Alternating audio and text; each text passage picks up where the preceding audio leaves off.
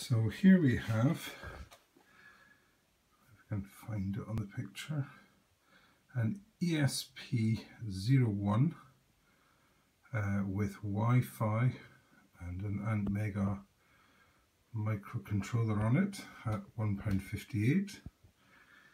My little £3 screen, which has got a program running on that, controlling this. And this little thing here is an Xprotolab, which is a similar screen to this, a similar processor to this, and this is running a logic analyzer software on it, which is actually decoding the data coming from that to that.